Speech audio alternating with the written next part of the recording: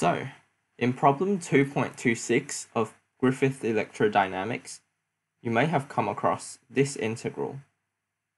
And this integral is actually taken from the solution manual.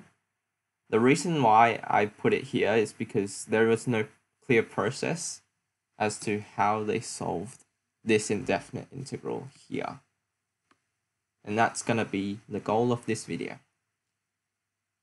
So I'm going to show you how I evaluated this by hand.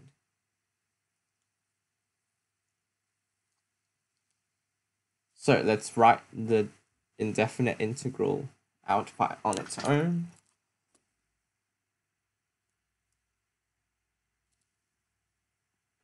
The integral of r over h squared plus r squared minus square root of 2hr all over in the square root times dr. So that's the integral we want to evaluate. Now the first step is we look at this expression down here. So what I did with this expression was that I made it into a better form. Well, a form that I can more easily work with. So to do that, I used a method called completing the square. I think you are probably familiar with that.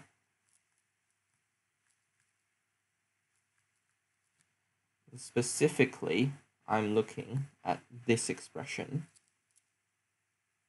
plus r squared minus square root of 2hr. Now if I rearrange it, so that way r squared comes first, this comes second, plus hr. And that's in a similar form to, say, x squared plus capital A, x plus b.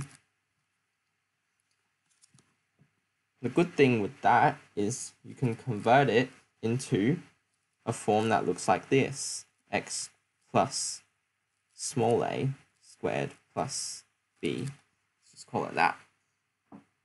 And I'm sure you know how to do that. So I'm just gonna write out what the result is.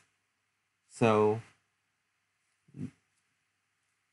the value of a is just a divided by 2, capital A divided by 2. And the value of small b will just be capital B minus a squared divided by 4. So downstairs, we're going to have capital R. And here we have a is equal to a over 2, which is negative square root of 2h divided by 2, which is just negative h over square root of 2. So we have r minus h over square root of 2, that squared, plus what b is. So b is going to be equal to, capital B is h squared, minus h squared over 2. So that's just half h squared. So now we can add half h squared. That in a square root, r on top, dr. Now we have it in this form. I'm going to make a few substitutions. First of all, I'm going to substitute, because I don't want to keep writing this out. I'm going to substitute a is equal to h over square root of 2. You can do a u substitution. So I'm going to set u is equal to r minus a. And that will make it into a much more manageable form. So du will be equal to dr. So when you differentiate that, you just get dr. Now we essentially have two integrals. one with this term and one with this term. And so let's tackle this one first. You can already see how you can do that by doing another substitution. I'm just going to write out the answer. And the answer is u squared plus a squared. That's the indefinite integral of this part. Now the second one requires some more substitution. We do a trig substitution.